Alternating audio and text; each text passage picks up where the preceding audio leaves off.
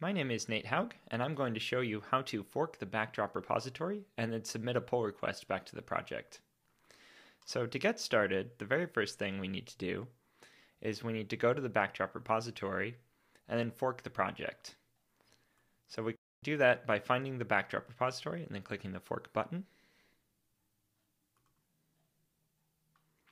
And then we wait while GitHub copies the repository.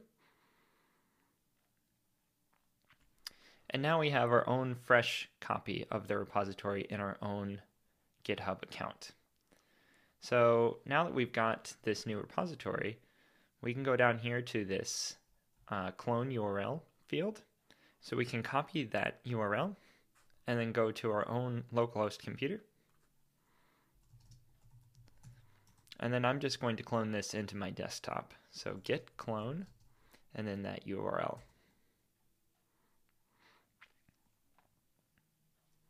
And then Git will clone a local copy of it down to my computer.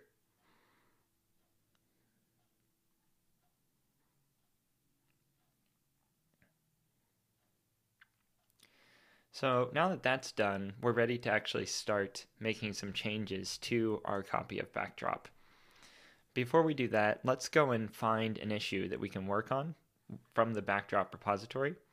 So if we go back to the Backdrop project, and then go to the issue queue,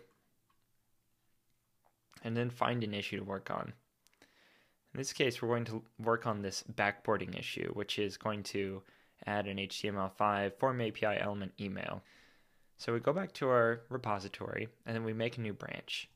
We do this by saying git checkout-b for branch, and since we're working on issue 108, we'll name it 108/new email field. So now we've checked out this new branch. Now what we need to do is make changes to the code, and you could do this by just changing the code locally, or in this case, I'm just going to be doing a straight up backport. So we're just going to be applying a patch and then submitting it as a pull request. So I'm just going to use curl to get that patch and then pipe it to git apply. And so what this has done is it's now made changes to my local copy of this repository. So now that I've made these changes to the site, what I would do is I would then commit it to the project or commit it to my own local branch. So I'm going to git commit, and this is going to be for issue 108. And the important thing to keep in mind is that when you create these commit messages, exactly what you type into this commit message here is going to be what is in the commit message in the actual repository. There's no modifying of commit messages before they're merged. So whatever you type here will be exactly what is merged into the parent repository. So for that reason, it's really important to give good commit messages, such as the issue that you're resolving, and then a message saying what it is that you've done. So this is adding new HTML5 form API element email. So now I've made a commit to this new project, and if I look at my git status, I can see that I'm on this branch, 108 new email field, and that all of my changes have been committed. So now what I would normally do is I would push up to my origin and then specifically say I would make a new branch on the origin by the same name. But what will end up happening here is that currently, since I just set up this new account on GitHub, I don't yet have my SSH keys on the remote server. So in order to do that, I would go to my profile page here, edit my profile, and go to SSH keys. And then I would go to my own local computer here and go and pull up my SSH key. And if you're not familiar with SSH keys, there's instructions right here at the top of the page, and add this new SSH key.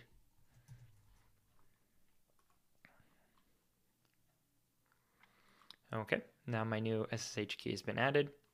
I can go back to my local machine and then I can push up this new change. So now I've pushed this new repository to my remote copy. So if I go back to my profile and go to Backdrop, I can see that there should be a new branch in here for 108 new email field. So now with this new branch, I can click this button here for compare and review. And what this will do is it'll let you look at the visual diff of all of the changes that you've made in your repository. So in order to make an actual pull request, we click on this link right here. And then it automatically fills in that exact commit message or your latest commit message. So again, it helps if you have a good commit message to begin with. You also should make sure that you link the pull request with the associated issue. Currently, we need to manually specify the URL for the original issue. So in this case, I would go and copy and paste that original issue, and I say, this solves this particular issue. And then hit send pull request. So now this pull request has actually been filed against the Backdrop project. Before this possibly would even get merged in, what would need to happen first is it would need to pass the unit testing, which is done with Travis CI. After about a minute or two, Travis CI will pick up the project and then make sure that it merges successfully. Okay, so after reloading a couple of times, I can now see that Travis CI has started the testing, and it'll have this little yellow dot next to each commit message. And if I want to, I can go in and I can look at the individual details on Travis CI. So we can see that Travis CI is in progress and is currently about to start running the tests. After the tests are all finished, what should happen here is that you'll get a analysis of all of the tests as they're processing. And then once they've all completed, then the pull request will be marked green, meaning that it successfully both merges into the parent project and that all of the tests are passing. So the test usually takes about 20 minutes to run. So for now, we just have to wait.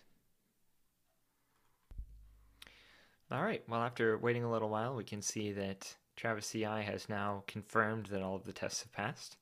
It's sometimes a good idea to look at the details here and check all of the individual tests.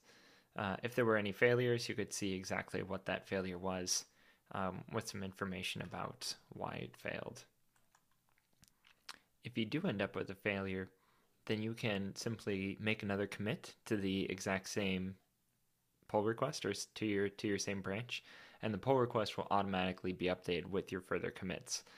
Even if it takes multiple commits on a particular pull request, then it's still a good idea to make sure that you include the issue number every single time on every single one of your commits.